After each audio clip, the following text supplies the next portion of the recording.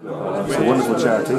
It's done some great work over the years. It started with tiny beginnings, with an idea that through sport you can help change people's lives. Rugby caters for everybody. It doesn't matter background, shape or size. There's a position for you, and just there's so many things you can learn from rugby. Just discipline, working together as a team, and sometimes just feeling part of something. Rugby was a huge relief, and I suppose if I didn't have rugby or the teacher, I'd have been, I don't know where I would have been. Well, rugby is one of the most amazing sports in the world. 22 people that are all playing for the same thing. Look, and even other people on the other side, we're having fun together, jokes. You know, that's what rugby's about, but that's what life is about in general. I've always taken what I've learned from rugby, as I said, the values of that game, I've always taken that into my way of life. And so it's a chance for these guys now who maybe aren't as privileged in their normal lives to come into rugby, learn those values, play with their mates. I'm sure a lot of these guys now will become good friends off the back of this and take those values from the game into their lives. When you look at a lot of the kids that are on this programme, it's quite clear that lots of times in their life they're thoroughly miserable because they're having a hard time, because, for whatever reason. Some of it may be their fault, some of it not. But, you know, when you can see them in an environment which is giving them a chance to shine, chance to enjoy themselves, why wouldn't...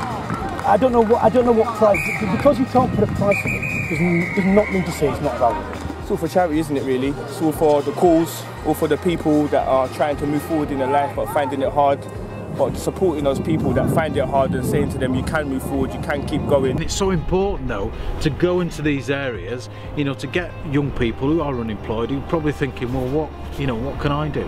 And just sort of say, well, look, you know, come in here, you know, and let's do something. Just if you can have a good attitude in this, then you can take it into other things. And when you think about the background of these kids, and a lot of them, you know, have very difficult backgrounds and not been given a chance, you can see that there is something in these kids if it can just be brought out.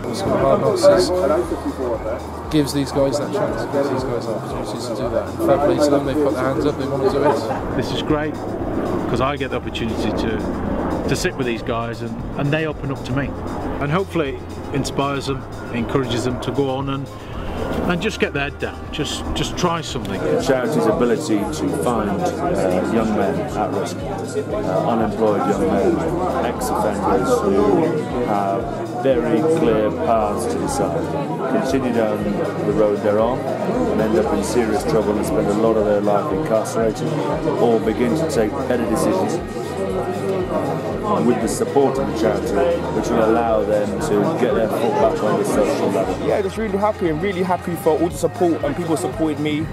People supported me on my journey as well, like Frosty, Kenny. You know, if it wasn't for people like that giving me that support, I don't know where I would be.